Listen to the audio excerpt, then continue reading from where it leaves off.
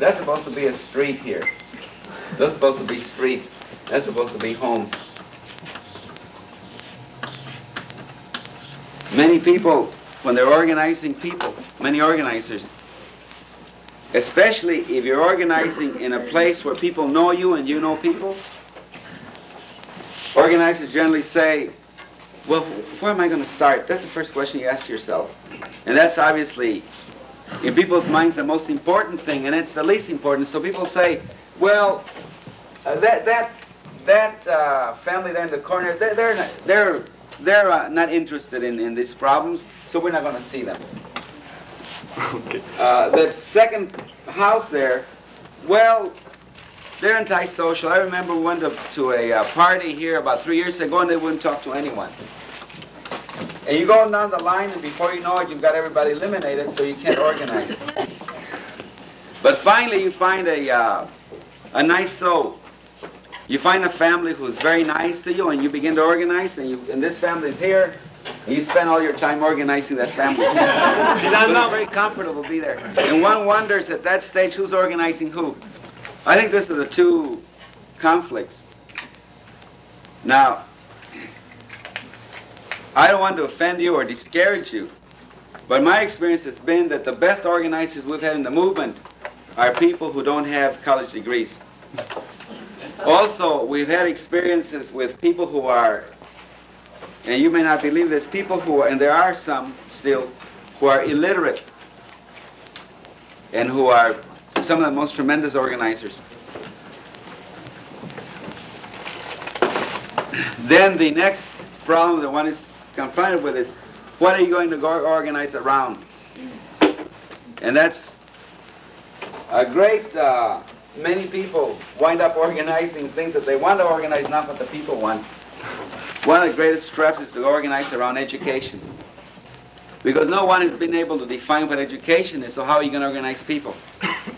Now, my only experience in organizing has been with poor people, so I can tell you a little bit about poor people. I can't tell you about affluent people, but people who are poor and who are discriminated and who have problems, I can tell you about that. And so, finding out what it is that the people want is the most important thing. And you don't find out by a survey, you find out by keeping your mouth shut and keeping your eyes and your ears open.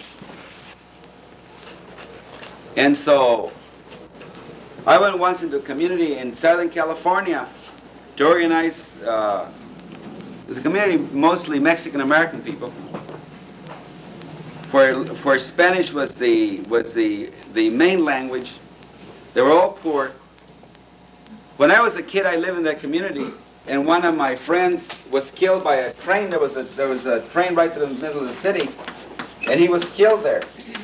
And when I came to Oxnard, California to organize, I wanted to organize, get into a big fight with the city to build a bridge or a tunnel under that, because I thought that was the biggest problem there.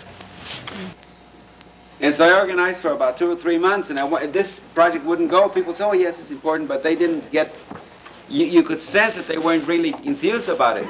What they were telling me, and I was too busy with my own project to understand, was that they wanted jobs, not a bridge over here. Now from my experience, let me tell you what's crucial. Although I made a mistake trying to get the bridge built, in retrospect, it wasn't a mistake, because you see, when you go organize people, you've got to have a program, even though it's something they don't want. As long as you know that you're willing to abandon that for what they want after we find out. But to go and tell people, well, we're going to organize, well, and people say, well, for what? Well, to help you. Yeah, but like how help me? Well, after we get together, we'll find out. You can't do it that way. So if you go into organize, you got to have some clearly defined goals, provided, as I said, you know very well that you're going to change once the people tell you, because see, people have a habit of not telling you what they want directly. You've got to be able to read in between the lines. And it's very obvious how they talk to you.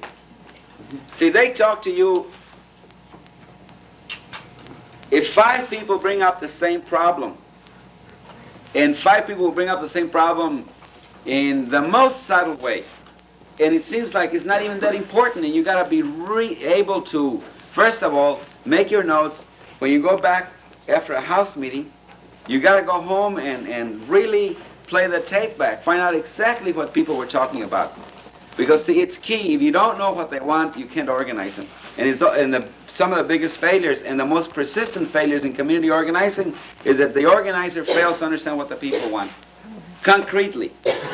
This generalization of community organization, you gotta give people some very concrete goals. Otherwise, how can you expect them to follow you, and how can you, well, you wouldn't do it either. It's very confusing to people to have a very confused organizer trying to organize them. You can expect that people are going to talk to you in subtleties about their problems. Because see, they haven't had a chance also to really understand what's affecting them. They sense it, they feel it, but they can't sometimes express it. Now, as an organizer, you got to be exactly the opposite. Once you get a hold of a project or a program, or even directions, whatever you're going to do with them, you've got to be totally you've got to be explicit about what you're going to do. Otherwise, you can't leave anything to chance. You can say, well, I just gave them a general picture of what you're doing, they're going to do it. You've got to paint a little picture and color it inside and put a little frame around it. If you don't do that, you'll never get people to begin to participate. Because you have to understand that they don't know as much as you do. And they're not you. They're not inside of you. They don't know what you're thinking. Oh, let me talk a little bit about meetings. It seems to me that it must have happened many thousands of years ago. Some wise soul invented the meeting to control people. Meetings are the greatest poison to community organization. Keep that in mind. You see, because people think if you go to a meeting to plan, you're dead. I've seen organizers work their heads off to have a meeting, and then when they get to a meeting, it's the most boring thing you've ever been to. How can you expect to have people come back to that meeting? So we have to understand what the purpose of a meeting. We have to really understand there's several types of meetings, and you have to be able to understand what the purposes are. You have to decide in advance, and also when and how you're going to have meetings. The more radical the organizer, the more liberal the organizer, the bigger the mistake in terms of people come up with the idea, and I went through that myself, that the people have to decide everything. And let's really examine it, the people have to decide everything when you're organizing. You see, you have to understand that if you let people make decisions without responsibility, you're going to get in trouble. And that's not democracy, that's nonsense. In order to be safe, let the people make the decision, but stick them with the results. Let him pay for his decisions. Otherwise, you have nothing. The more responsibility they feel for the decision they make, the better decisions they're going to make. But if they insist to make the decision, let them make it. Let the decision makes they're going to break the organization, let them break the organization. Maybe that's the best way that's the way I work. When I get a group of workers or people and they insist on doing something I think it's wrong after I try to counsel, and I say, my opinion comes from a lot of experience, but if you really feel strongly, do it. You'll be surprised how wise people are and how much you learn from letting them do those things. The more convinced you are that what that decision is going to break the group you have, the more convinced you are of that, the more surprised you're going to be.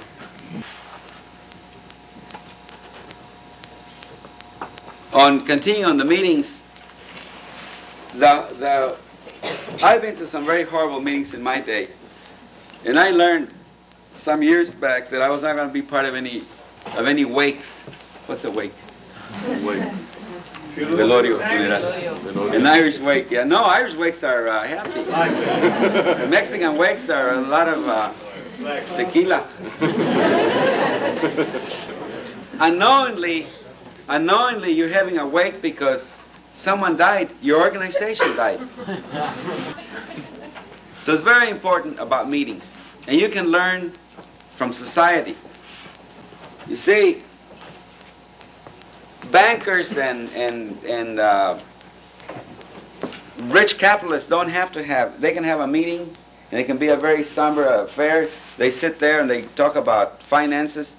They don't need anything to entertain them because money's entertaining them. What have we got if we're poor?